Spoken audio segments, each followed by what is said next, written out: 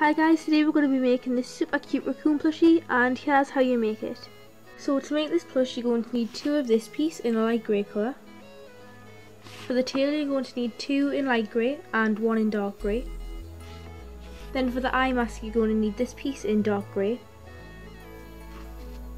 4 of this piece in light grey, 4 of this piece in light grey, 2 of this sort of half circle shape in dark grey, 2 of this blue oval, 2 smaller white circles, and 1 of this little nose piece in dark grey. Because I want this plush to look more handmade, I'm going to be using black thread for the main part and then grey thread to attach the ribbon.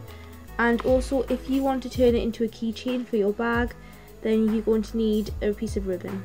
First, you're going to need to take your dark tail piece and cut it into 4 equal pieces like this. Now take your 2 lighter tails and take alternating pieces from the dark tail and place them onto the lighter tails. So once you've done that, you should have 2 tails that look like this. To attach the pieces together, I'm just using a fell stitch, but just remember that you don't need to do it to the end, because when we do the blanket stitch, it's going to close that off anyway.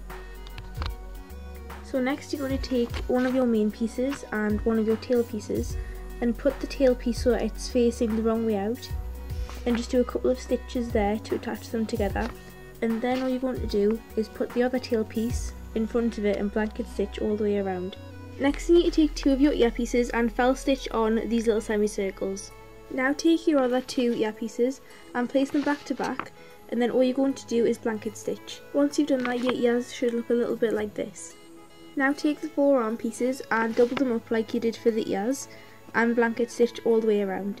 Next you need to go back to your back piece, and then all you want to do is put the ears in place and also put the arms in place, and then just do a couple of stitches at the bottom of each to attach it. Also, if you want to, you can take your ribbon, fold it over and attach it at the top.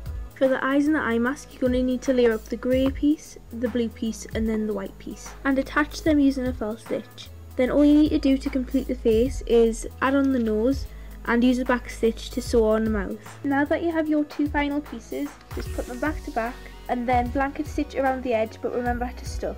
And once you've done that, you are finished. So I hope you liked the tutorial guys, and leave me a request if you have any requests, and I'll see you next time. Bye!